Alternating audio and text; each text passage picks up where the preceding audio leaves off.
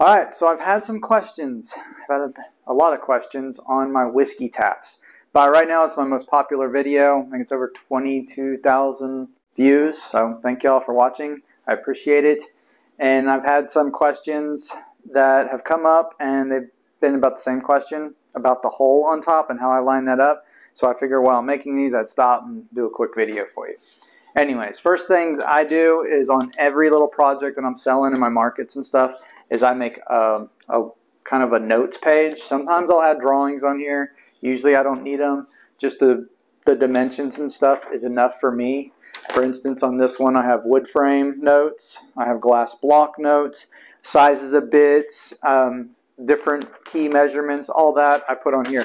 I even put my shipping information, box size, weight of it totally packed, all that, set it up on Etsy and wherever else I need to set the shipping info in, just for FYI. With that, on the glass block, when I'm drilling the holes, on my notes, I use an 18 millimeter, which I did cover that in my original video, 18 millimeter hole, glass cutting hole. And what I do on this Newt style block, I ran out of my vintage retro ones that was in that original video. So now I'm buying blocks from Lowe's, like probably all of y'all, or on Amazon. It's 1 1/8 inches down and center, just like that. So that's a glass block. Then of course you got your hole down here. I haven't had many questions about that. I guess everybody got that good, but this is a 16 millimeter hole on the bottom for the actual spout. I think I've covered that enough. For the wood, whenever I got my pieces cut, I always use a straight edge to push all my pieces up against to tape and all that. Well, this is also the time when I figure out what I want the top. So the two middle ones are going to be the top of my triangle, and I want those to be the best grain, the most featured. So for instance, this one has a cool knot. I want this to be on top. So what I figure is this board will have the hole in it. This one will be on top, so they'll both be featured, and it'll look all groovy.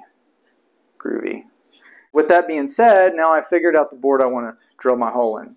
So based on my notes, my wood frame notes, is I'm going to use 1.5 inch Forstner bit. I'm going to come down 1 inch and 7/8 in this case, and I'm going to drill it.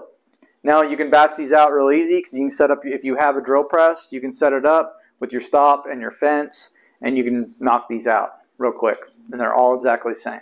Then once I do that, then I can put these together. So that's really basically it on the hole. And if you'll notice, the way it works out, so that's it, and it's right there in the center. Works out perfect.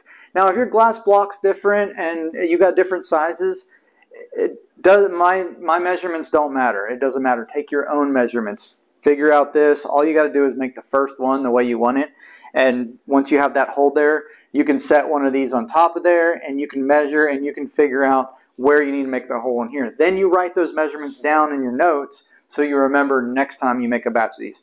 Maybe you only make 2 or 3 of these every 2 or 3 months. You're not going to remember. So write down notes and file them. I keep all these in a special place in my shop so I can go right to them and pull them out. And when I'm making the project, I can throw them on my workbench and utilize it. That's how I'm doing it. Another one that might help y'all when you're setting up your saw is I always make a little saw setup template. This one, as you can see, it says new glass, 7 1/4. I do this to replicate it every time. I go ahead and set my blade at the 45 degree. I can butt my fence up against the blade and get my exact length, for the actual frame. See, they match up perfect. So every single time they're going to be like this, and I'm going to have a nice tight fit. And you can see how tight the fit is. It's really nice and tight. I mean, there's not even like maybe a 32nd, 1/16 of an inch tops all the way around whenever these are complete. I like them that way. I don't want a lot of slop in there. I hope this helps you answer some of your questions. I appreciate everybody that's watched the video and bought stuff using the links. That's really helped me out a lot through the Amazon affiliate program.